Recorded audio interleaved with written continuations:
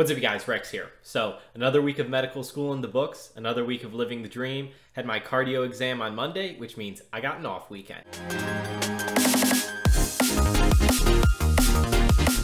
So the first thing I wanted to just briefly mention is my cardio exam on Monday. I thought it was very similar to all the other exams, but the general consensus right after the exam of all my classmates was like, oh my gosh, that was horrible, I'm gonna fail, all that kind of stuff.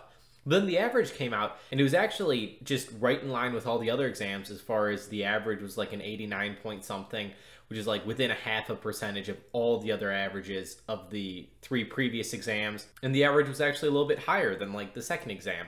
So it was very interesting that there was a huge disconnect between people's perception of how they did and how they actually performed based on the average. So I'll probably do like a follow-up video just sort of talking about that, because I thought that was an interesting phenomenon that occurred. But the main purpose of this video is to do what I plan to do every Sunday, and that is share something cool I learned in a week of medical school.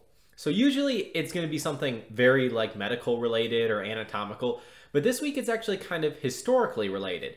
And that's because we spent time learning about this like Trent collection, which is a lot of like primary documents related to medicine that the Duke School of Medicine has.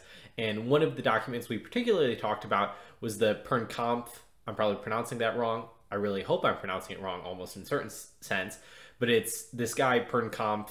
He made this topographical atlas of man, or topographical anatomy of man, depending on what translation it is, whatever it is. And so it's very interesting because this anatomical text was used for a long time, and it wasn't until the 70s that it really came to light the history of this guy Pernkopf, who was like legitimately a Nazi. I shouldn't say even like, this guy legitimately was a Nazi, and not in the sense that people throw around that accusation of calling someone like a Nazi nowadays, which I think is sort of trivializing the actual horrible people who were Nazis during World War II. So this guy actually was a Nazi when he worked at the University of Vienna. He got rid of all of the Jews in his department, and he made this anatomy atlas, probably using prisoners that were political prisoners and part of the cleansing that was trying to be done by the Nazi regime. Just absolutely horrible. And this guy was apparently very obvious about it, that in his anatomy text, he has his signature on all of these drawings he did, and he like has a swastika inside of his signature, or has the SS lightning bolts in his signature. Like, very huge proponent of Nazism, horrible person. And so this sort of now has led to an ethical dilemma of, do we use, we being the medical profession, do we still use this textbook to teach from? And we talked about how it's sort of wild that apparently this textbook is still in some ways like the best textbook available. And it seems like particularly in the area of like peripheral nerve surgery, that the drawings this guy did are still like the best people have. And so it's sort of an interesting ethical dilemma, and I'll link to a bunch of articles down below, and one of them is very interesting, and I think it's New York Times, so you might have to, it might be behind a paywall, but it is really interesting that it talks about this like Palestinian surgeon who was operating on a Jewish patient of his, and he ended up having to reference this Nazi medical textbook.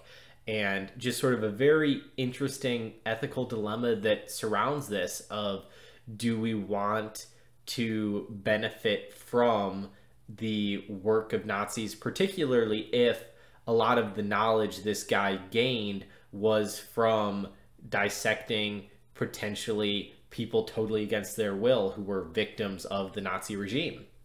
And so I guess I sort of think this is interesting as part of a larger discussion of one aspect of medical ethics is how we come to gain information, and how much information in medicine has been gained from potentially unethical means. And so I sort of think it's a difficult thing to balance, of where I think it's important as doctors that we at all times provide the best care possible in any situation. And in my opinion, which maybe this will change, I'm not close to a doctor yet even, that as a doctor in the future, I will have an obligation to my patients to provide them the best care and use the best resources available to me, regardless of where they came from. That I think it would be unethical to my patients to say that you will not get the best care because by using some resource, I would be in some way supporting this or something like that.